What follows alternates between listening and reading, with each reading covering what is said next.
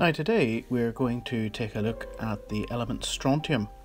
As you can see, strontium is a lovely shiny metal just like calcium and very similar to barium. Of course it's just below calcium and above barium, and about 3 years ago I was able to buy a kilogram of this metal packed under argon from China, and I've only opened it up, and I've recently put it in this very large 2.5 litre jar, which I filled with liquid paraffin because it's very reactive. Now, one way, of course, of testing something's reactivity is to react it with something on the opposite side of the periodic table, and I'm going to see what happens whenever we take these little pieces of strontium metal and react them with some sulfur, just in this little test tube. And just for safety, I'm going to try the experiment outside. So here we are in the twilight, and I'm going to have to get myself a laboratory assistant very soon. It's rather fiddly doing these chemical experiments on my own with an iPhone. So we'll have a burner lit, and we'll get some molten sulfur reacting with the strontium metal and see what happens. I'm wearing a face shield, and there she goes. Lovely red coloured flame reaction there.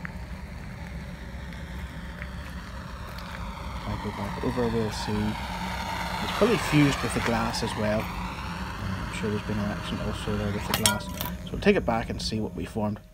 Strontium sulfide is a grey amorphous powder, and it was very smelly of hydrogen sulfide. So strontium metal itself, well, it was of course isolated by Sir Humphrey Davy, as he isolated so many alkali and alkali earth metals. And I have a small amount here stored under some paraffin oil, and we're going to take a lump of it, that's about 3 grams, and just put it into water. Lots of effervescence, as you can see, and of course the gas given off by any alkaline earth metal is of course hydrogen, but of course it's tainted by lovely strontium ions, giving it a beautiful red coloured flame. I'll try it one more time.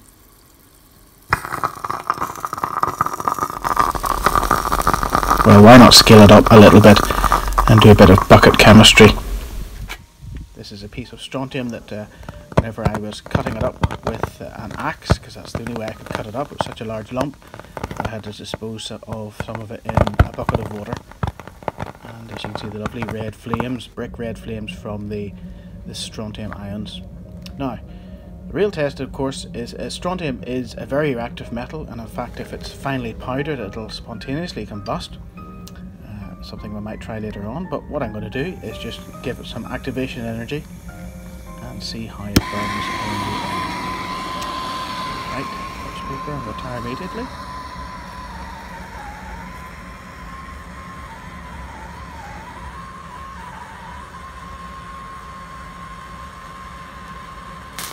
Wow!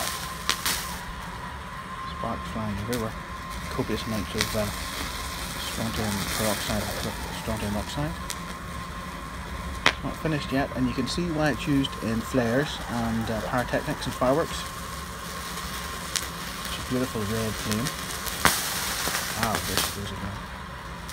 And I think just for entertainment purposes, and that if you've got 2 minutes of your life, I'm going to let you watch that again, to the lovely music of Chopin's Nocturne No. 2.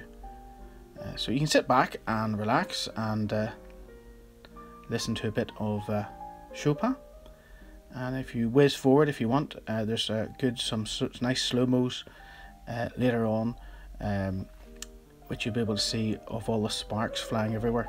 Unfortunately the iPhone doesn't pick up just how intensely red the ionization energy is whenever it bursts into flames, but I say if you've got 2 minutes of your life, sit back and enjoy Chopin's Nocturne No. 2 in E flat minor.